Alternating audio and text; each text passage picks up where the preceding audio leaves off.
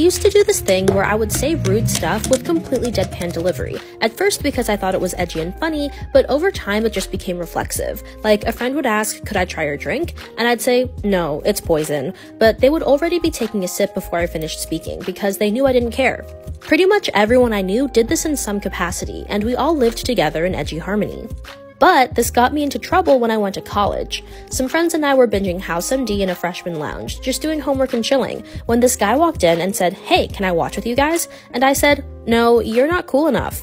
I didn't even think before I said it. My brain just assumed he would know I was joking, but he was like, wow, F you, and then walked away. I felt so bad, so I ran after him and I was like, I am so sorry. I did not mean that seriously at all. Please come watch with us. But he was like, no, you suck. And then when anybody was like, oh, do you know Sarah? She's so nice. He'd be like, false, false, false, false. She's the worst. I have no idea why anybody likes her. So yeah, I don't do that anymore.